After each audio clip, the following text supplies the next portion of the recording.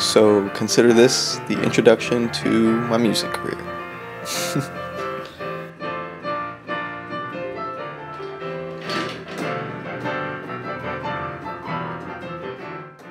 Just kidding. This is nothing like that. I just sometimes think I'm funny, you know?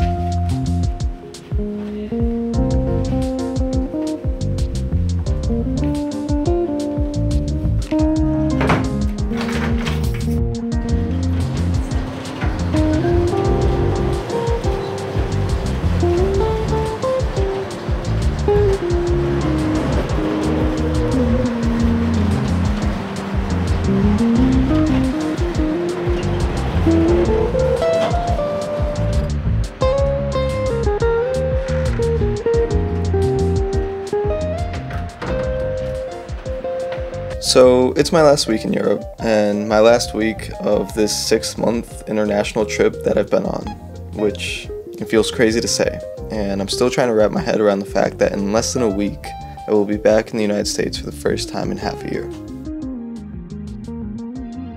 The past 6 months, while incredibly beautiful and so amazing in many different ways, also brought with it a lot, and I mean a lot of thoughts on what it is I'm doing and what it is I'm doing with my life.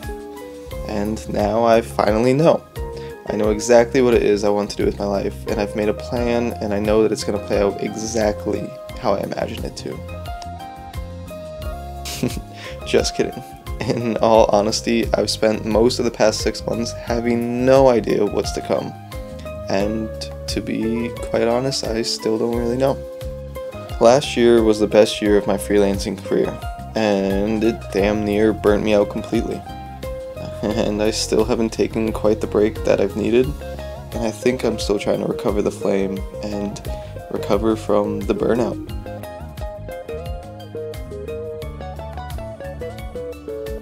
I think balance is something that I need to find a bit more this year. A balance between work and play.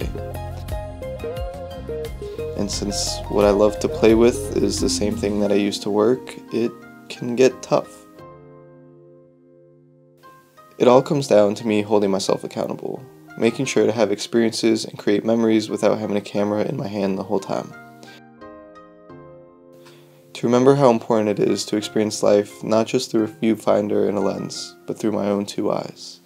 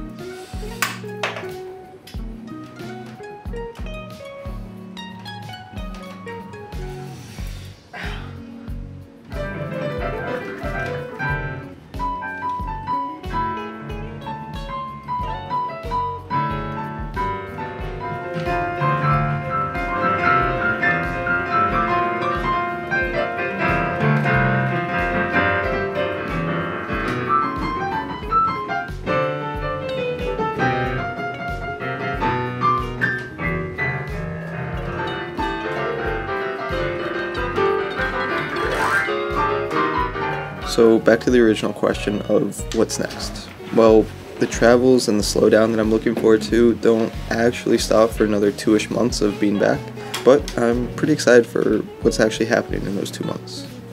First up is a week in New York City, and I know, another city, who am I? But it's for NFT NYC, and I get to meet a ton of new friends, which I'm real excited for. Photography homies who I've been friends with, some for like 4 years online, but I've yet to actually meet. It's gonna be real cool, and damn near as cool as seeing my photo in a photo gallery for the first time ever. And then I'll be back to New Hampshire for about another week to hopefully rest for a few days, kind of get my bearings of being back in the US, try to recover a bit from all the travel before heading down to Nashville for a week. And I'm actually working with one of my favorite restaurants down there, creating some videos for them. But more on that later.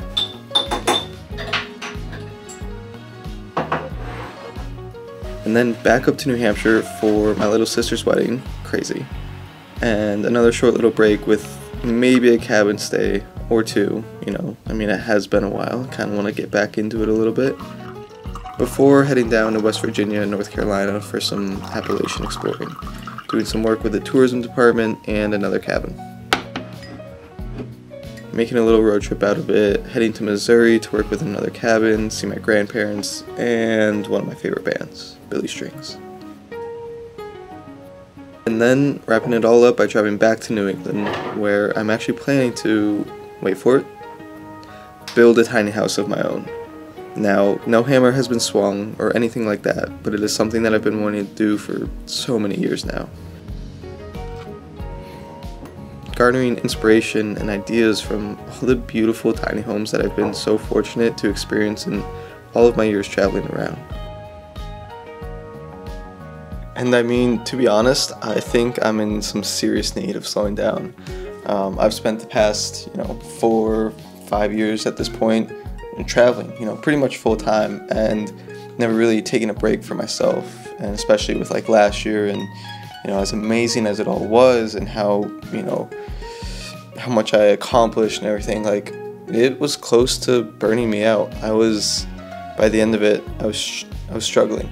And getting to New Zealand, which is like one of the most beautiful places on earth, and I was just like exhausted. Still kind of am, because it's been like a non-stop little journey. So the idea of just spending my summer in New England, slowing down, waking up for sunrise each day, spending the day outside, working with my hands, creating something tangible, like a home of my own, documenting it all, having all these different like creative outlets, swimming in lakes and rivers and hiking and picking fresh fruit and vegetables, and just slowing down and not feeling like I need to be anywhere except there. It sounds really nice. And yeah, I don't really know, I genuinely don't know what's actually going to happen. I'm sure it's not all going to go to plan. I'm sure it's not all going to be sunshine and rainbows, but I'm excited for it, truly. It'll be nice to spend a summer back in New Hampshire for the first time in a while. But yeah, alright, I think that's it for now. I'll talk to you guys soon. Peace.